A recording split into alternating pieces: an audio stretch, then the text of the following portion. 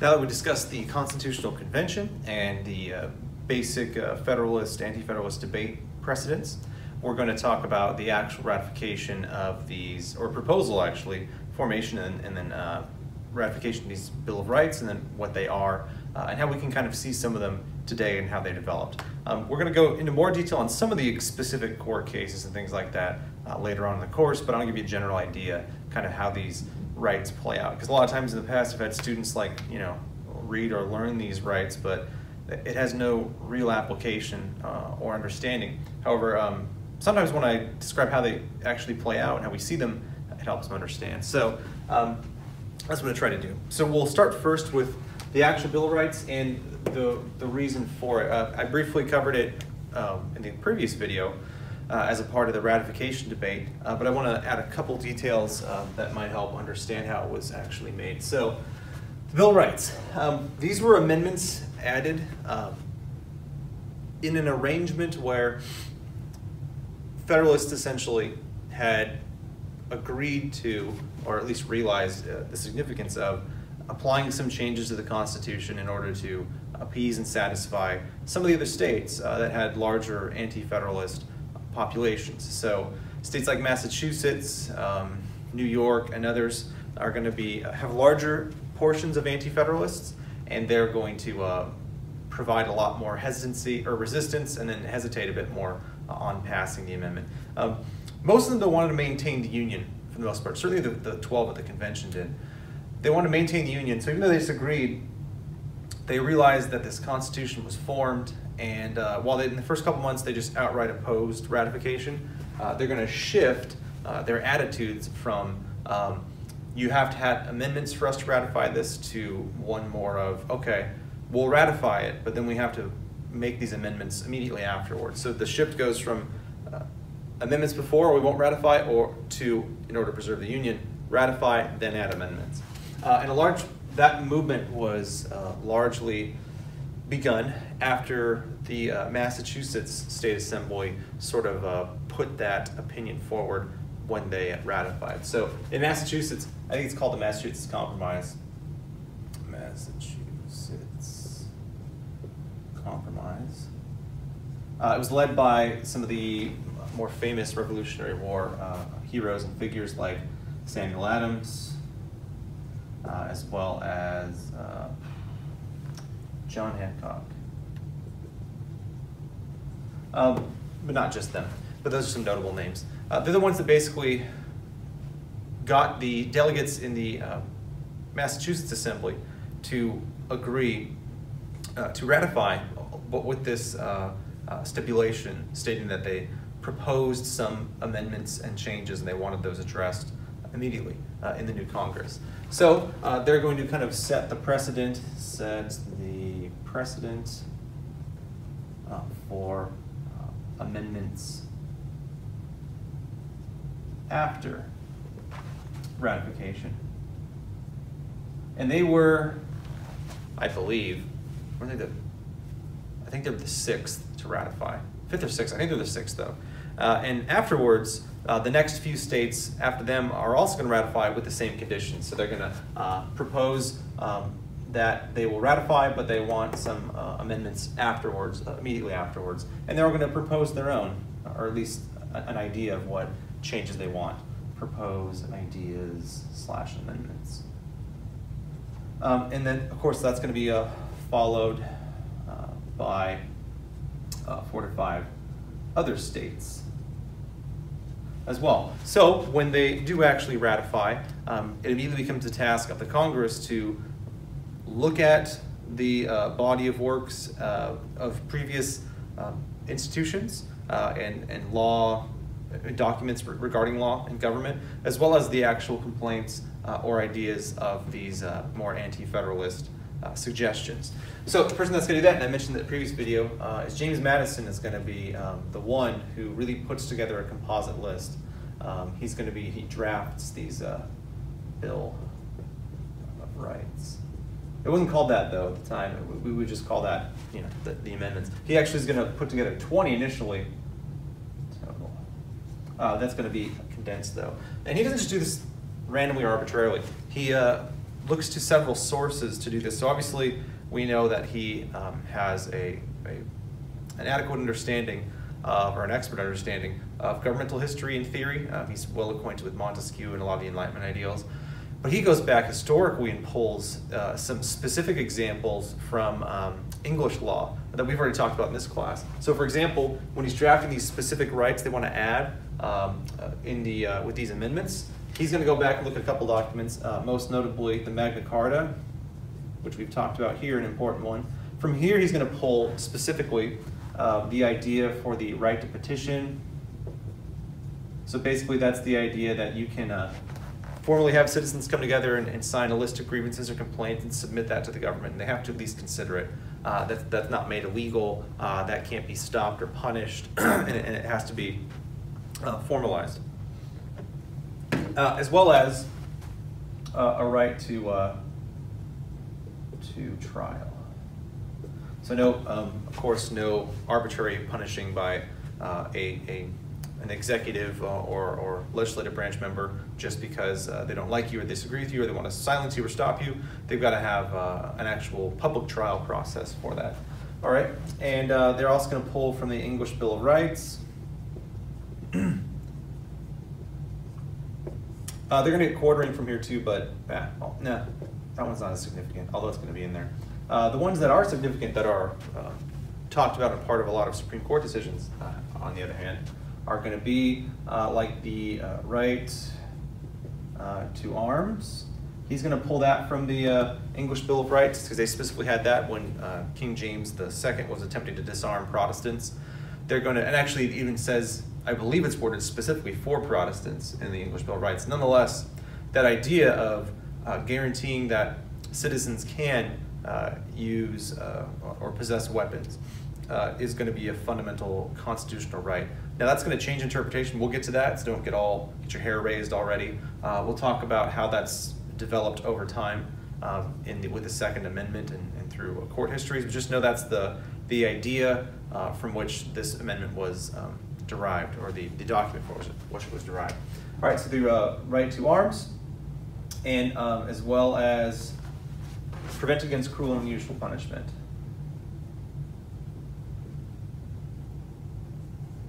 And keep in mind, back in the early modern era, which is back when 1688, when this is written, towards the end of it anyway, that's when you still had some carryovers of those old medieval tortures and awful trial processes where they would, well, like I said, torture people and exert these ridiculous punishments that we would not approve of today. That's also going to be an issue of controversy. In the Eighth Amendment, we'll talk about that when we get to it. All right, and then lastly, he's going to pull from the, he's going to read and include some of the common propositions from the state suggestions. So these states that would offer these, propose these ideas or amendments when they ratify, saying, hey, we want these issues addressed immediately, he's going to read those and consider them, and he's going to include ones, especially ones that were common amongst many states. And a lot of those had to deal with, of course, judiciary issues and some individual freedoms and state right protections. All right, and then he's also going to put a couple of his own that are not included. A couple of them are, off the top of my head, I believe he included the freedom of press, and he also includes, what's the other one he includes? Freedom of press. Oh, the right to trial by jury.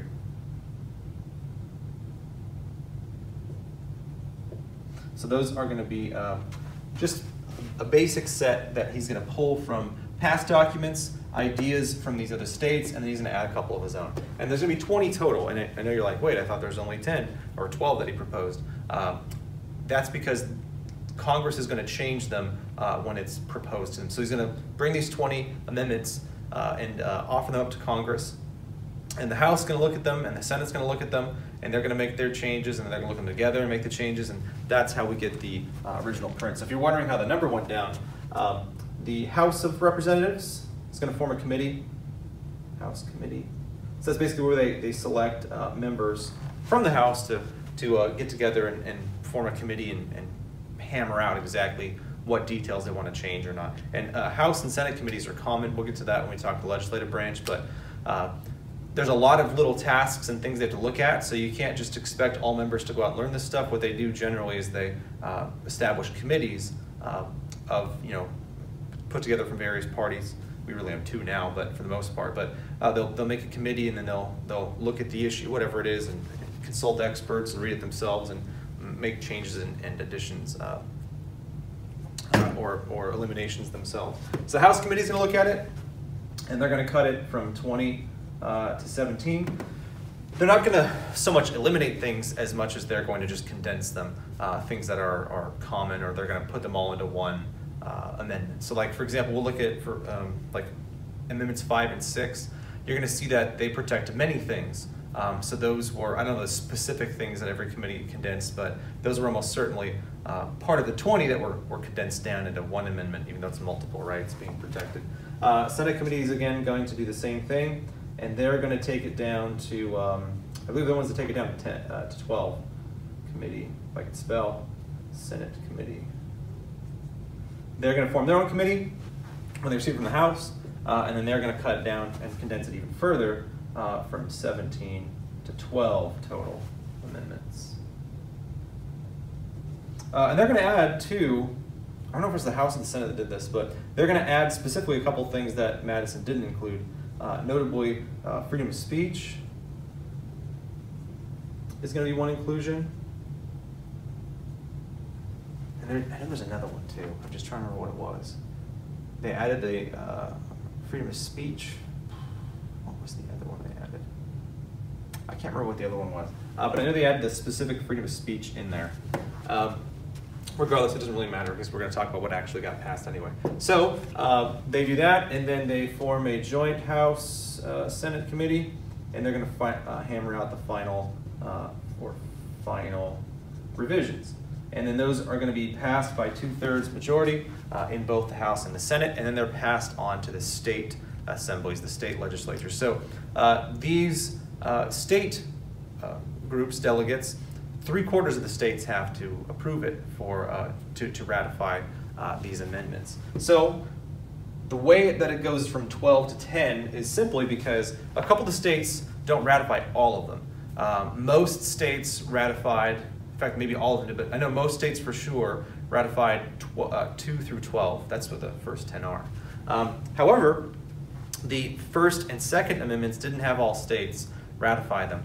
And also, it was originally 9 out of 13 were required for the 3/4, but at this point, even just a couple years after the U.S. Constitution was drafted and ratified, there's already new states being added, like Kentucky and others to the west and up there in the northeast.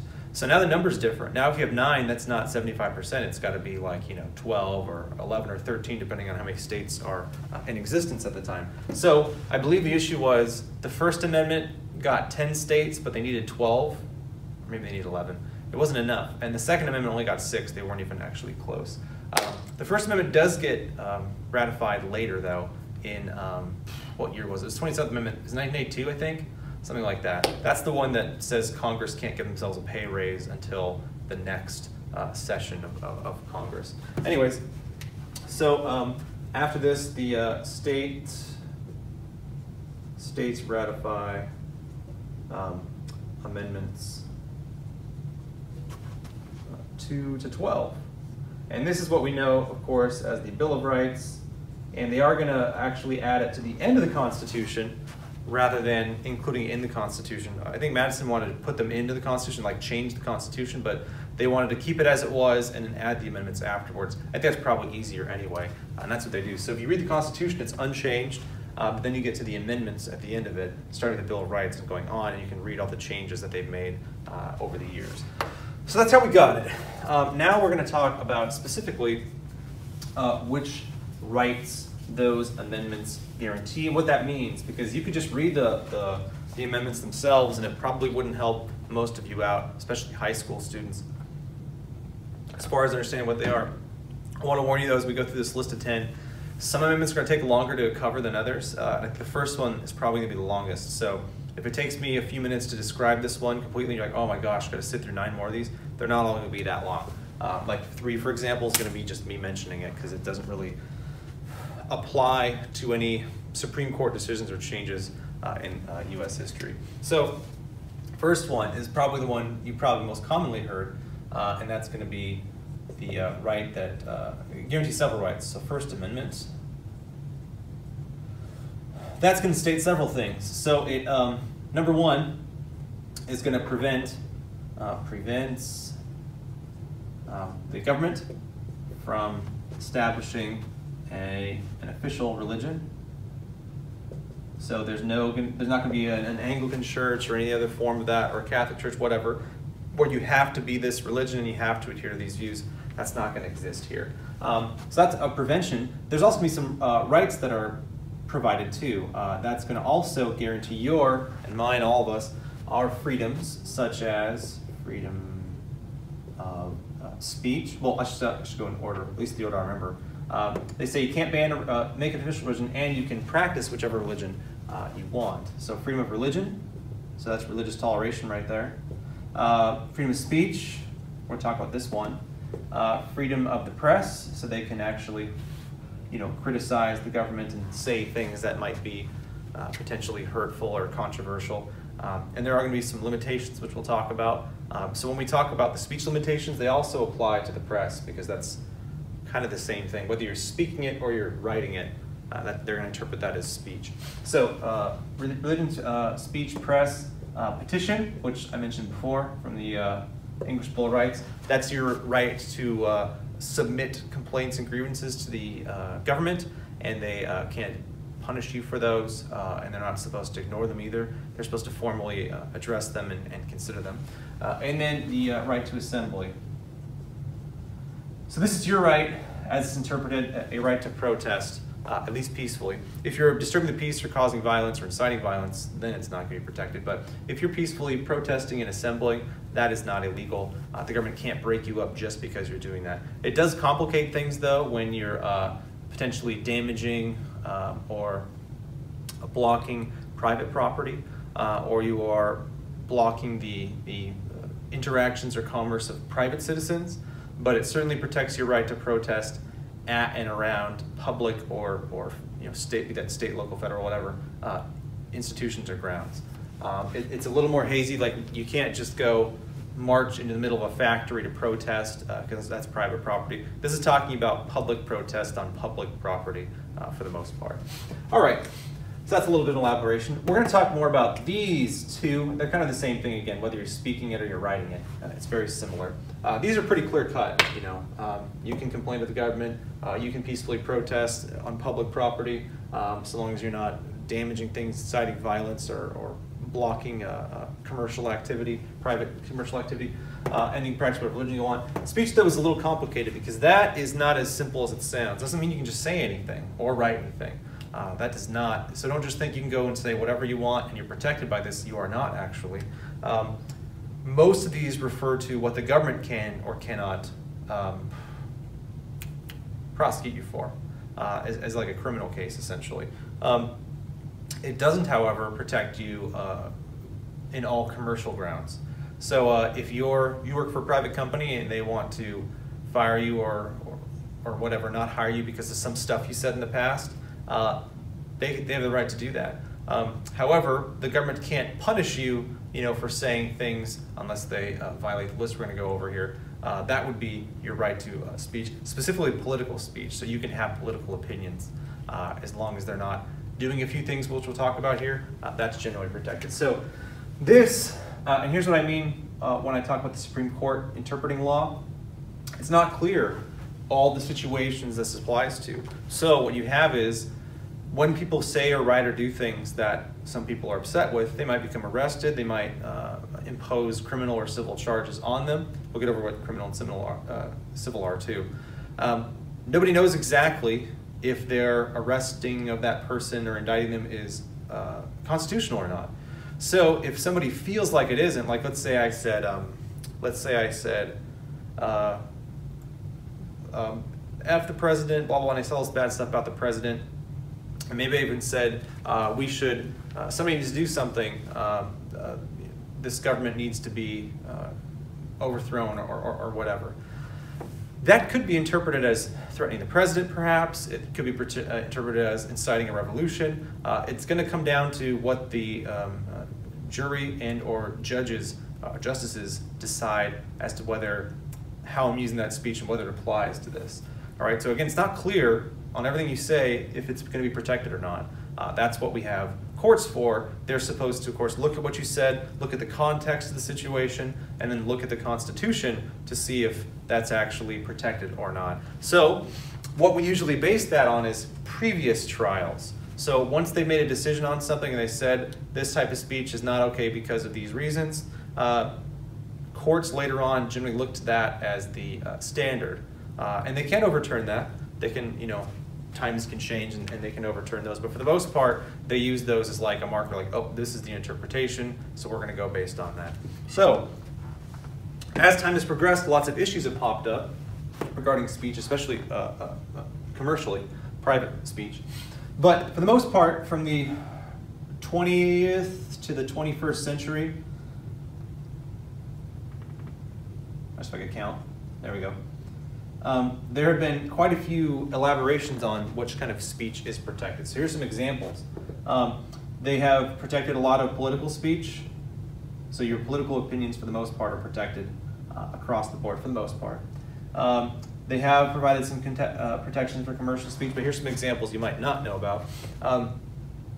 They have considered the use of money as freedom of speech or expression, I guess you could say.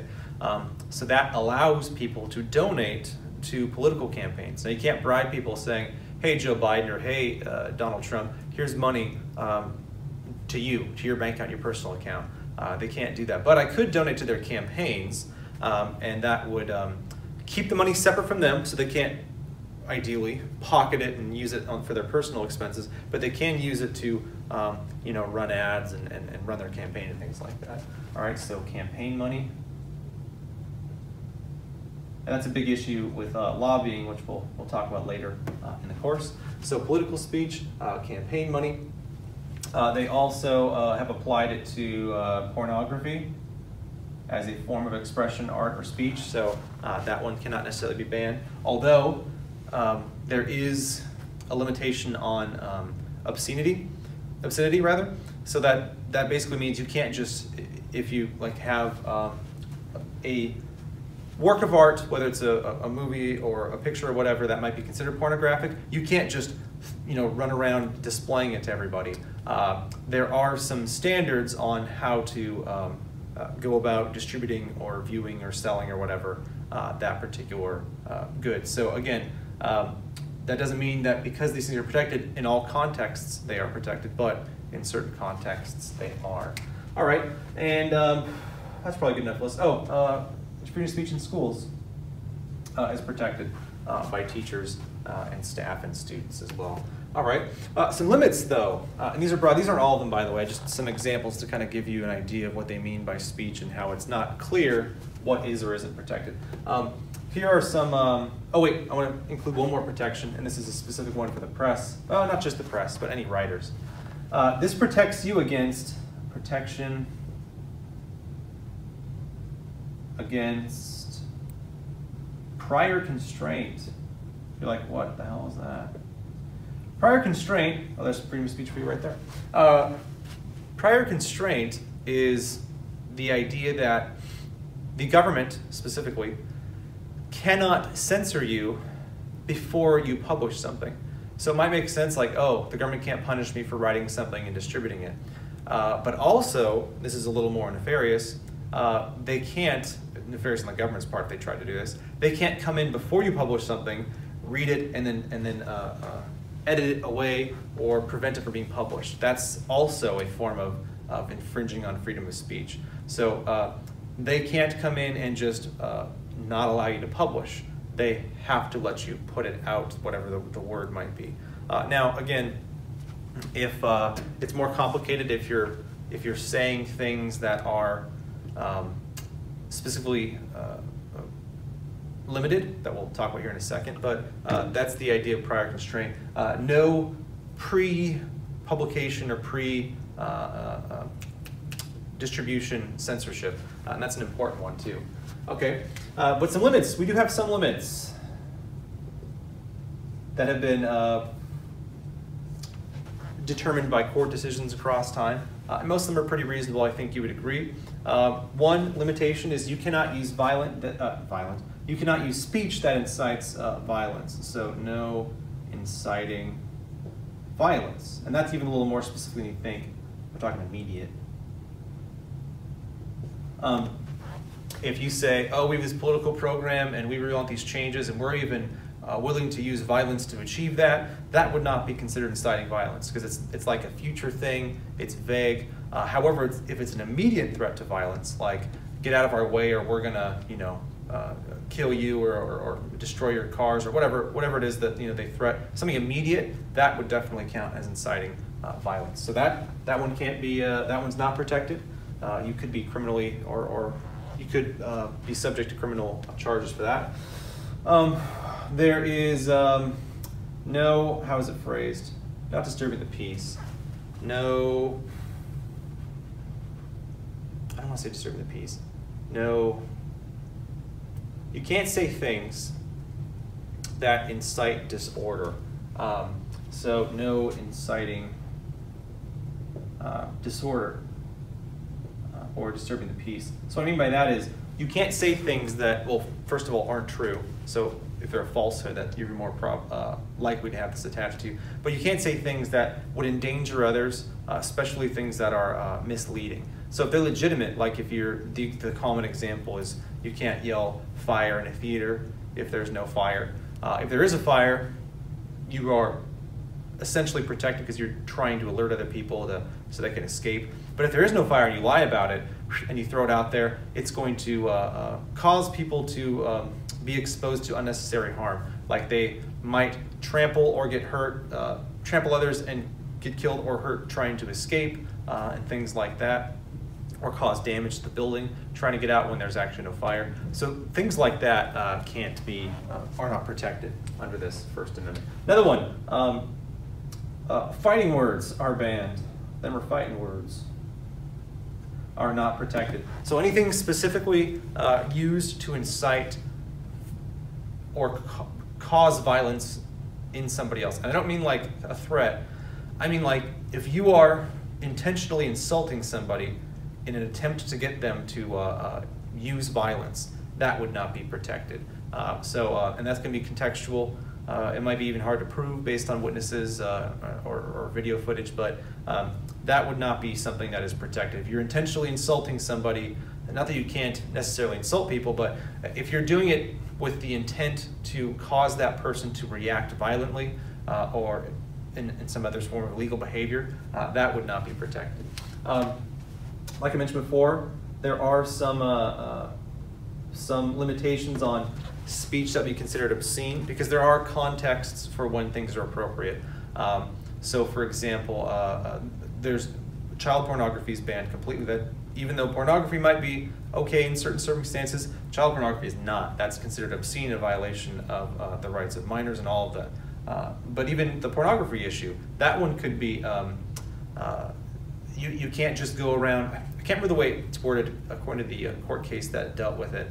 It's something along the lines of, if it's violating the standards of the community, of the common community, then you can't just throw things that might be considered obscene out there. There's got to be some sort of discretion or provision that prevents anyone from seeing it and from exposing it to everybody, right? So that's why things like pornography are legal, but you have to be 18 and you have all these hoops to jump through because otherwise people could just go run around and violating social norms against the will of others by just spreading it wherever they wanted to. So there are some limits there as well. And then not that this is everything, but another major one, and the last one we'll talk about is anything that is considered, well, actually it's kind of a combo here, anything that's considered libel or slander.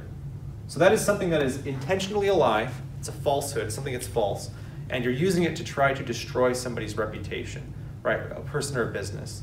So if you're going and saying, oh, this restaurant's meat is made from rats or something like that, and it's not true, you would not be protected by the First Amendment there, and that company could sue you for that in a civil case.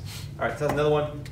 But also, if we're talking about legal issues like that, you also you're not protected under free speech for plagiarizing, essentially. So if you are using copyrighted material as your own, that would be not protected by the First Amendment. So I guess you're saying it's copyright.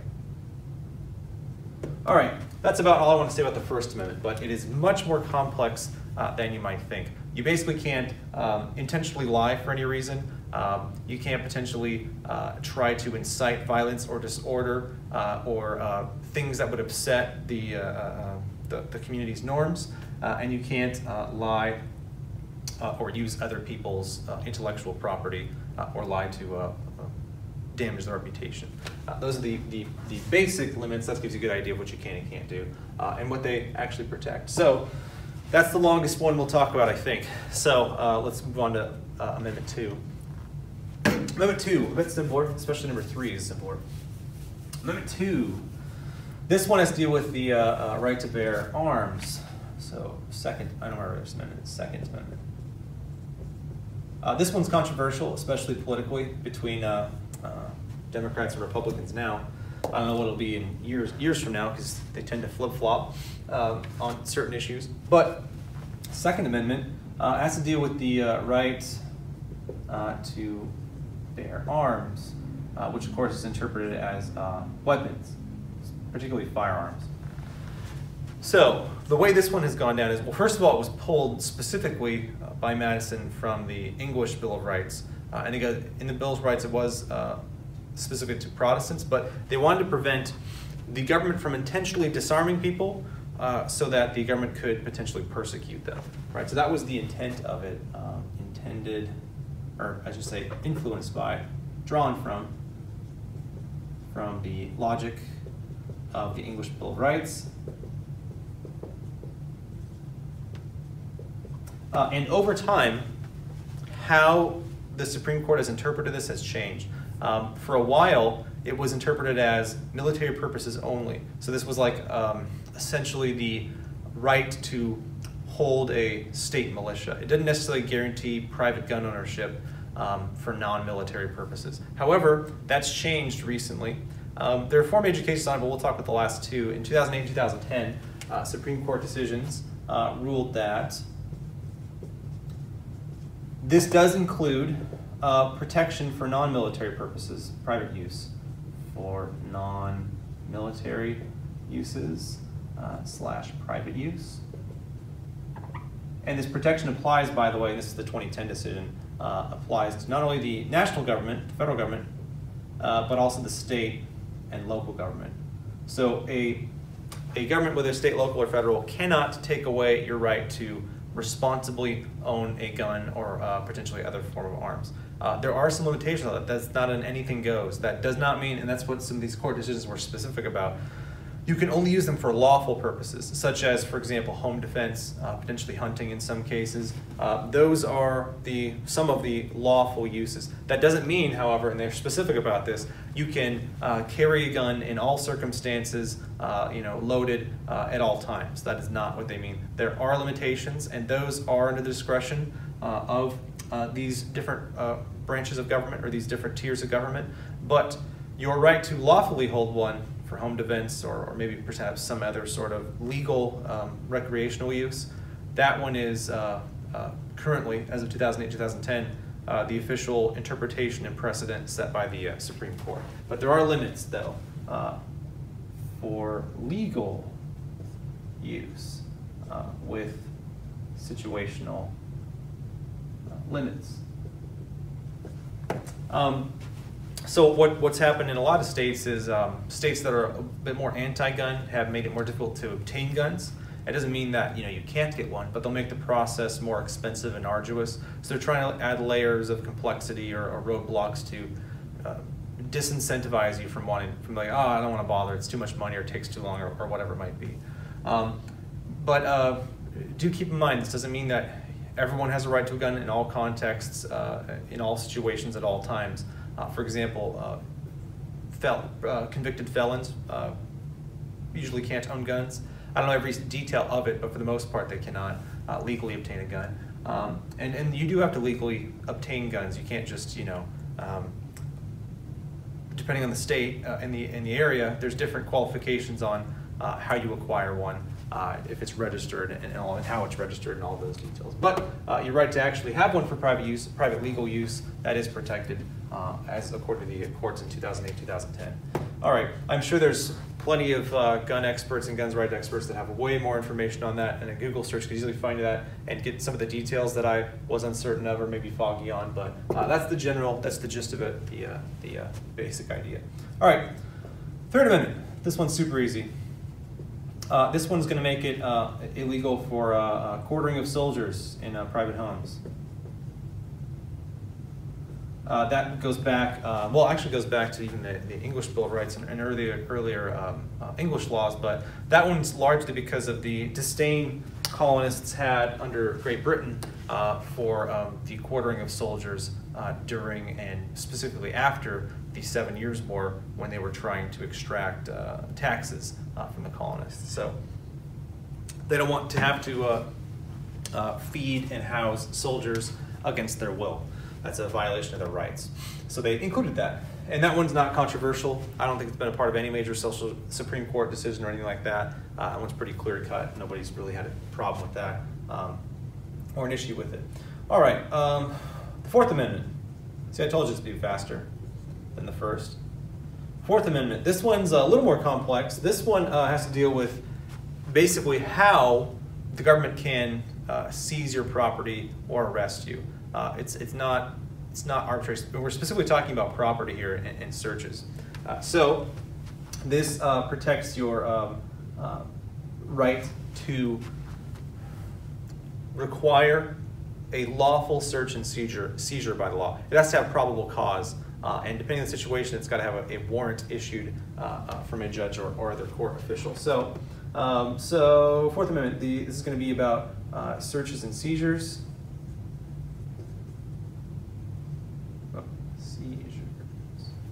I can spell. And this one's going to be attached to, and so for law enforcement to come into your home and search or take your property, they can't just do it arbitrarily or on a hunch or anything like that. They have to have probable cause and a specific warrant that is based on this probable cause from a judge or other official. So it also requires probable cause with a specific warrant based on that probable cause. That is what is required. So they can't just show up and search your house and take your stuff. They have to have that probable cause and that warrant. And they can't even do that potentially to your car.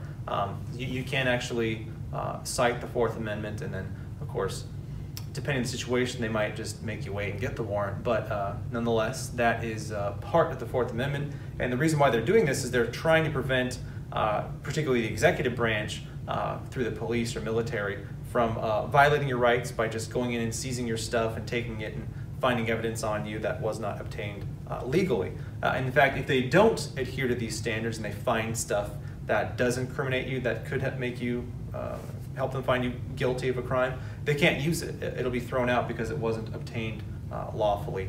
They violate your rights by not having probable cause and a search warrant and taking it and acquiring it that way. So that's an important one. And that was also based on, again, not only added to prevent or protect individual rights, obviously, but also they did not like these general warrants that were used by the British and during the American Revolution, that were just like a general warrant to go in and search whatever they wanted for whatever purpose they wanted. They wanted probable cause and that permission from a court official or a judge. All right, and to prevent general warrants. So it's specific. All right, Fifth Amendment.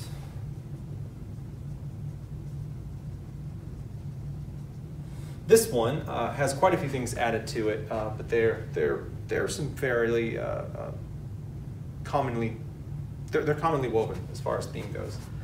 They're all legal issues for the most part. So one of them is what we call now eminent domain. This is definitely an economic right that they're protecting, as well as the next one, due process. I'll do them together here. Due process.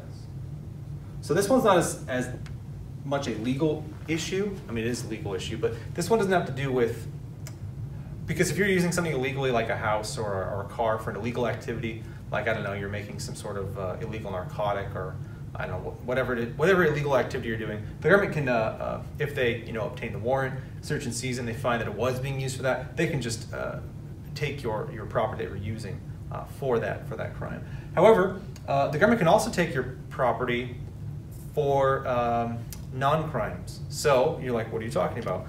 For example, and this is what we refer to eminent domain as, an example of it, when they're building a highway, and it's got to be, go this direction or go straight or go through this hill, whatever. Most of the time, some sort of private property is in the way, whether it's land or a house or a store or parking lot, whatever it might be. Somebody owns that property. So to prevent the government from just walking all over the rights of its citizens and destroying their property or taking it, arbitrarily, they require, and this is what the eminent domain clause is in the Fifth Amendment. They're required to compensate you for that. So they're supposed to give you a fair price for the property they take. So again, if they need to use the land that your house is on for a new road or highway that's necessary, or for whatever government project, they can take your property, but they have to pay you for it, and they have to give you a fair price. So they're going to base that, of course, on real estate prices for that size and in that area, etc., and they'll give you that. They can't necessarily screw you over by not paying you or lowballing you or whatever. All right, so that's eminent domain. But the due process thing is also an economic right that's protected. Due process says they can't take your life, liberty, or property without going through the necessary legal steps. They're going to have probable cause. You're going to have to go through the trial process. So both the having to compensate you as well as this due process thing, these are both going to be protections of your economic right. The eminent domain, of course, because it requires the government to pay you fairly for the property that they take. For their necessary project, whatever it might be. And the due process is essentially guaranteeing you the right to a trial. So first of all, they have to have probable cause to even try to indict you, and then we'll talk about the grand jury process too. But this due process means you've got to get that fair trial based on evidence, and they've got to find you guilty beyond a reasonable doubt. Completely clear to the jury that you are guilty of this crime. If there's any reasonable doubt that you might not have done it, that you might be innocent, then they're not supposed to find you guilty. And that's what that one is intended actually to protect you against. The Fifth Amendment is also going to, in the case of a criminal trial, which is again where the government is finding you guilty of violating some public law, and they're the ones that are prosecuting you, bringing charges against you, and trying to find you guilty of this crime they think you committed, that's going to require a grand jury required for criminal indictment. That's a lot of legal terms, and I'm not a legal expert by any means, but I have a basic idea what this means. So what they mean by grand jury is, first of all, it's going to be larger than what's called a petite jury. The trial jury, you get the people that decide if you're guilty or not. This is like a jury of regular citizens, non-biased ones, ideally. They're the ones that get together and determine if there's enough evidence to indict or try somebody for criminal charges. So that's going to require regular people to assess the situation and determine if they're going to pursue criminal charges or not, rather than just some arbitrary member of the government. So that's actually an excellent set of protections that could and do protect you from government officials going after you on their own to try to indict you or convict you of a crime. And then the other jury, the trial jury, is the one that's formed to determine if you are guilty or not of the crime. And then, of course, they're going to have to look at the evidence and all that. This is the one determining if you are going to have charges brought against you based on evidence they might have through probable cause, whether it's through search warrants or other evidence that's put together. They'll determine if you're going to have the trial or not. And the last part of the for the Fifth Amendment is the clause that protects you against self-incrimination, against testifying against yourself. Protects against self-incrimination.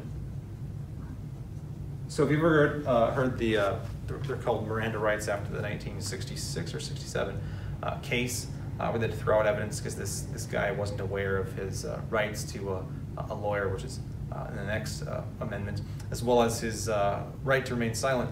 You're never compelled to testify against yourself. So if they arrest you and start asking you questions, you don't have to answer them until you are being you've had your charges presented to you, and you've had access to counsel, a lawyer. That is what is required. So whenever people have the right to remain silent, or they reference it, they're talking about the Fifth Amendment, or I plead the Fifth. That's what they're talking about. You're not compelled to or forced to say things that might hurt your case or incriminate you on accident, and that's what they're fearing. They're not as concerned about keeping criminals who are actually guilty of the crime out of prison. They're concerned about alleged criminals that are not guilty that might accidentally say something that makes them seem more likely to be guilty of the crime, or maybe unintentionally does make them guilty of the crime. So that's what that one's there to protect. I forgot to mention an important one for the Fifth Amendment, the protection from double jeopardy. Double jeopardy meaning like you're jeopardizing your life and limb twice. So that means basically you can't be tried for a crime twice, the same crime. Even if they have new evidence against you, once you are found specifically innocent of something, they can't reinitiate another trial for the same crime. Once that verdict is reached and you're found innocent, for example, you cannot be tried for that same crime again. That's an important one. One famous example is the O.J. Simpson case, where he was found not guilty of murder, and even though their evidence had surfaced or other people felt otherwise about the case, and he made some comments later about what he would have done and all of that, none of that could be used against him. He's protected by the Fifth Amendment from being tried for that crime. Again, even if the prosecution found some other evidence to bring to the table that made it almost certain that they were guilty, they were already tried and found not guilty. It can't happen again. The Sixth Amendment. Sixth Amendment is also closely tied to your legal rights, specifically with the judicial branch. So Sixth Amendment, apparently I'm using numbers now instead of writing the word. Sixth Amendment provides several protections. It guarantees you a right to a speedy trial, and that trial is carried out by a jury of your peers. So that is non-government members that are supposed to be impartial. So supposed to be people that don't know you, anything about you, and they're just looking at the evidence as presented by the defendant's lawyers, the person that's trying not to be put into prison or found guilty, and the prosecuting attorneys, the people that are trying to successfully pin this guilty or verdict on you. They're supposed to be regular people. So like the grand jury is regular people from the population deciding if you are going to be charged. And then the next set of jury that we're talking about here is regular people that are going to decide if you're guilty or not based on the evidence presented. All right, and the speedy trial is actually quite important because this had been used by monarchs in the past to say, oh, you'll have your right to a trial, but they just hold them indefinitely in prison before their trial. So like, if you're arrested, you might be held in jail temporarily until your trial time. You, in most cases, have the opportunity for bail, which is where you pay a sum of money, and then of course they hold that, and if you try to escape or violate that those bail conditions, then the government ends up keeping it. But that's supposed to be temporary until you have the trial. That's where you get the guilty or innocent verdict, and that's where you would, if guilty, actually go to prison, and you're going to stay there until your sentence is up, whether you get out early or have to stay later because of other things you do inside prison or whatever. But that's what the speedy trial is, because what they used to do, or they had done in the past, was if someone didn't like you, they could put you in jail and set your trial date to some really distant time, or not set the date at all, but say it's going to happen, and just keep you there in jail without bail, or with a bail that's way too high that you can't pay, and you essentially rot in prison without having getting to the trial, or you get it years later, or something ridiculous. This means you get one as quickly as possible, and you of course get a right to a jury. We'll talk about the bail fines. They're gonna, in the 8th Amendment, basically they just say no excessive bails or fines can be set, but the interpretation of excessive is relative to the person's amount of money and the situation, the state, and the time, and all those things. All right, speedy trial by jury. Oh, you also have a right to a counsel, which is basically a lawyer, legal advice. And in fact, now the state's required to provide you with one if you can't afford your own or have your own. Right to a counsel, which is basically a lawyer. So you're not on your own. You're not. We don't all know the legal system. In fact, very few of us do. So you're not expected to be able to go give yourself a legal defense, because you will almost certainly fail because you don't know the procedures and details. All right.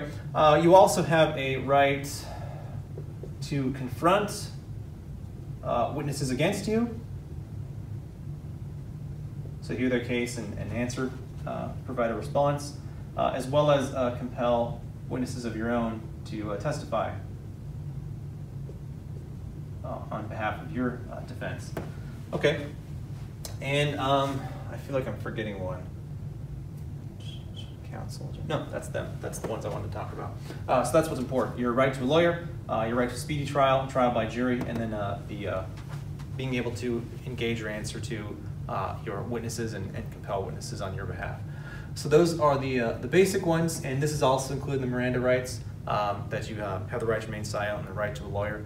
They have to tell you that off the bat, otherwise nothing they can say, nothing you say can be used against you in court of law. So that's the 6th Amendment.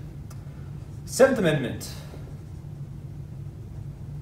This one is a protection specifically in civil cases. So let me quickly tell you the difference after I write out what it is.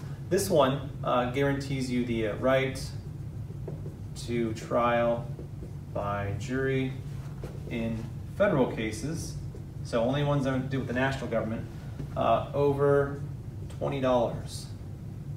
Oh, I should say civil cases. In federal civil cases,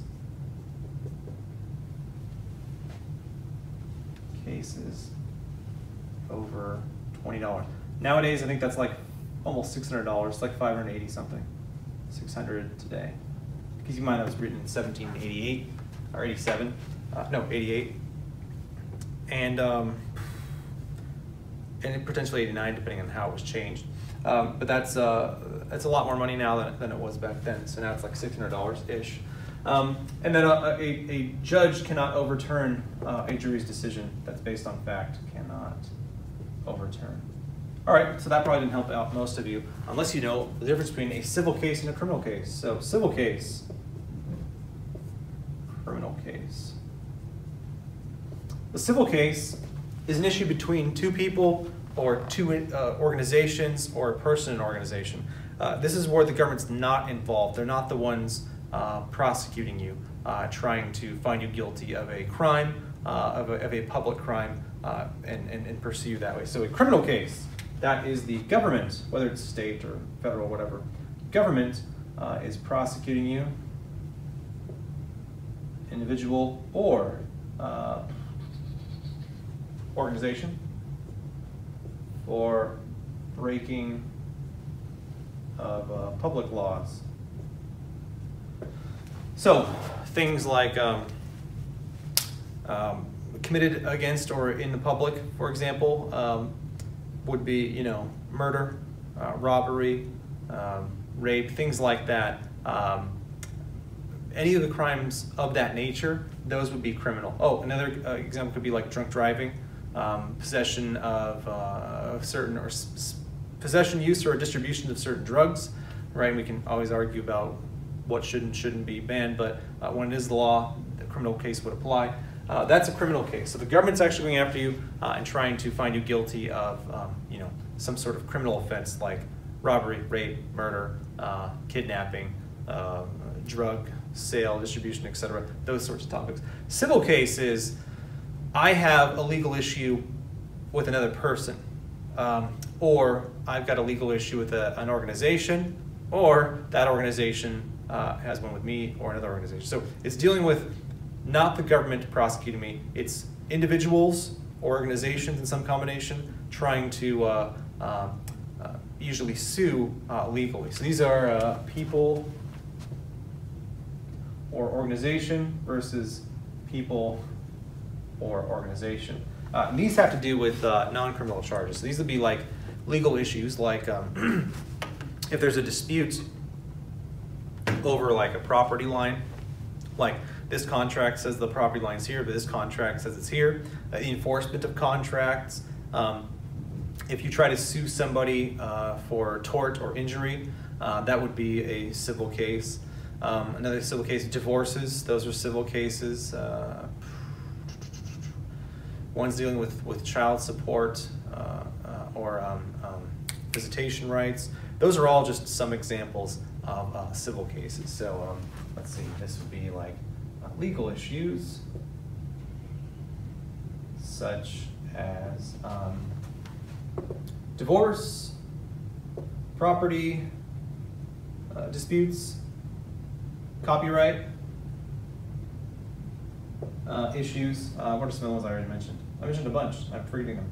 Divorce, child support, or rights. Those are all going to be examples of that. Oh, tort, this would be injury. So if you're suing for damages, medical expenses, whatever it might be, those would all be examples of that. Oh, for libel or slander, like so they're lying to destroy you or your company's reputation.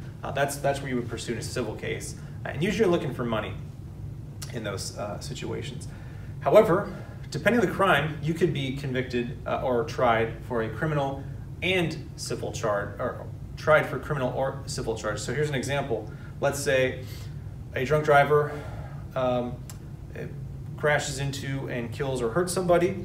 They're going to be tried because they were drunk driving. That's a criminal case. The state's going to prosecute them for the drunk driving. So, you know, if the person died, for example, they could be found of murder with this first or whatever degree it might be. They could be found guilty of murder. That's a criminal case. However, they could have another set of cases of the exact same issue where the victims in that crime, that family, that individual, who got injured or had the death or whatever, had that property damage, they could also have a civil case where they're trying to sue for compensation for those damages. So that's an important one to mention as far as a distinction to make. So this just basically means that, and this, by the way, does not apply to states or local governments. It's only for federal cases, that you have the right to a jury and the judge cannot overrule that. That's what that one is referring to. Eighth Amendment. This one has to do with the government cannot apply excessive fines, bail, or cruel and unusual punishment.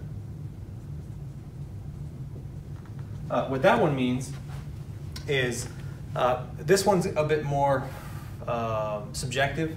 What is excessive fine or bail? What does that mean? What number would that be? That's going to be up to the discretion of the court or the jury at the time, well, the justice specifically, or the judge. But that could be dependent on your personal income or you at the time or area you're in. There's all kinds of factors that would be considered excessive there.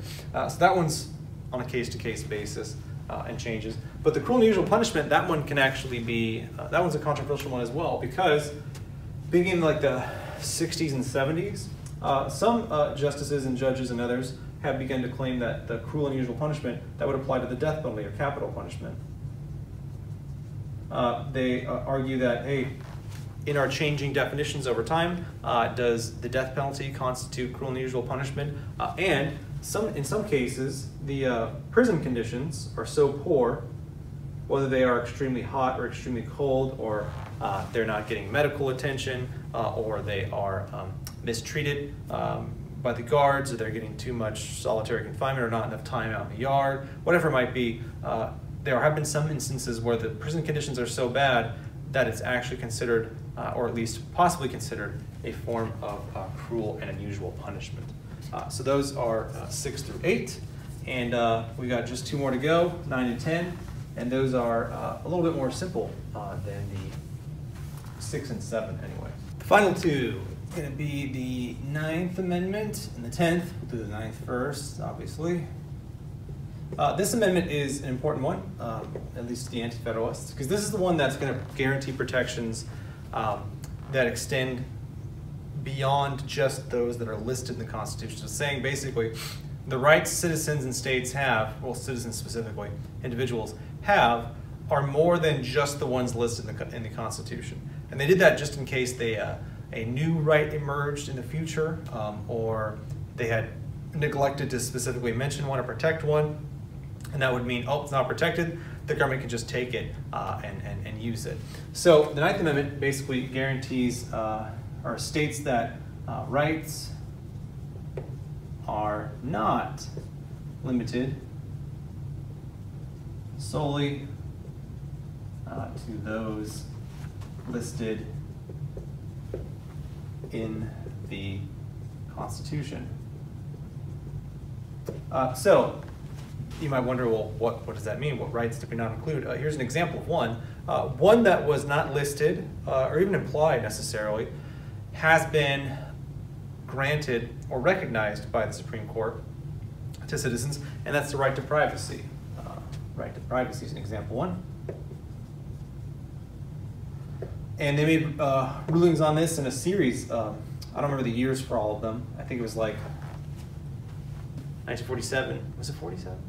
Well, I don't know the years exactly. I believe it was the 40s, and then it was the Roe v. Wade in the 70s, and then in the 90s they had another decision regarding privacy. So first, they granted the right. There was a law that banned the use of contraceptions. I don't remember which state it was. Was it Pennsylvania? No, it wasn't Pennsylvania. Can't remember which state it was. One of the states banned the use of contraceptions, and the Supreme Court ruled that unconstitutional because it voids or violates the privacy of people that may want to use them, for specifically mentioning married couples. So if spouses want to use contraceptions to limit the number of kids they have, that is a right that is guaranteed them and should be privately insured medically and not public information that should be available and prosecutable. All right, so that one was referring to contraception use was the first one. And then Roe v. Wade, the ruling was that state laws that banned abortion were illegal because that would make public the medical information of the women in question for those abortions. So Roe versus Wade, how do I phrase this one? Medical privacy. And that's going to, of course, have to do with abortion. And then on the same grounds, I think this one in the 90s where they made it illegal to require, maybe this one was the Pennsylvania one, made it illegal to require spousal consent before an abortion because, not necessarily because they hated men or something like that, like other people have claimed before, but they wanted to maintain this protection of a guarantee of privacy medically. And they're also going to, of course, outlaw, or I should say, reject laws that require spousal consent for an abortion. And the same logic was used that it would violate their medical privacy by making that a public record or something they could monitor publicly. All right, cool. 9th Amendment, that's that one. And last amendment, 10th Amendment, well, not the last amendment, the last amendment, the Bill of Rights that was ratified at the time in the 1780s or 90s. 10th Amendment. That one is going to be the states' rights. This is the states' rights clause. This is what's referred to as the reserved powers clause. This one says that all powers, not rights that are protected, but all powers, all things that the government can do, the national government can do, all powers not given to the national government, the federal government, so Congress, President, Supreme Court. In the Constitution are reserved to the states. So this is part of the federal arrangement. So in a federation, so a confederation is states have, or provinces, states have their own basic autonomy, and the national or federal government is weak or non-existent for the most part. It's kind of League of Friendship alliance idea. In a unitary government, the national government have all the power. It could eliminate or subjugate all states and local governments to exactly what they said in all cases. A federation, the idea is supposed to be it's like a mix.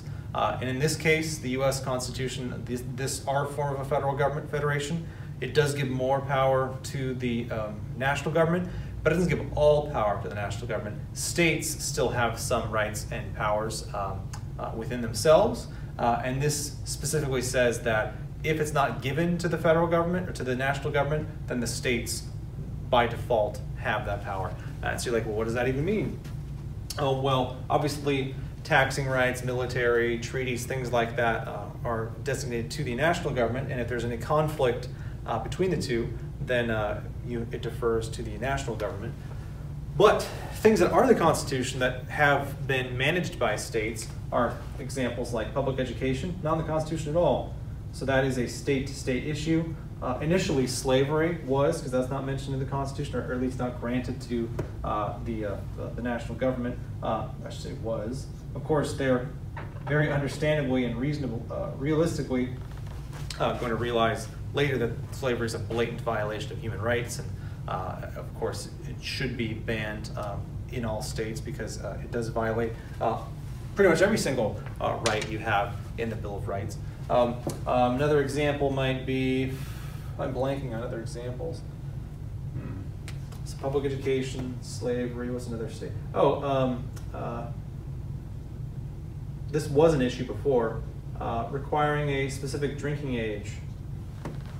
That was an issue before because it wasn't mentioned in there or alluded to, although there is a federal law on it for a legal, minimum legal drinking age. The national government has found ways to get around this 10th Amendment, though, on some occasions.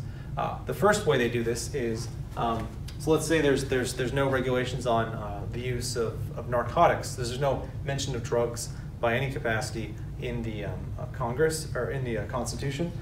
So the way that the government found the authority constitutionally to make laws banning certain substances was with the Commerce Clause given to the federal government on regulating commerce between borders. So long as it's an industry that goes between state borders or goes across national borders, Congress and the national government have the authority on that. So sometimes they use that as a way to regulate or maintain laws legally over the states, even though it's not mentioned in the Constitution, and they can do have a drinking age. And if states don't comply with these regulations or other ones that the federal government wants to or claims to have, but the states, if they don't, one way they can sort of punish the states legally is by denying. So actually, I should give this a category. Ways the national government circumvents or goes around, avoids, finds a loophole for. They cite the Commerce Clause. Again, if anything that's going between state or national borders, that's an industry that they can approve or does have,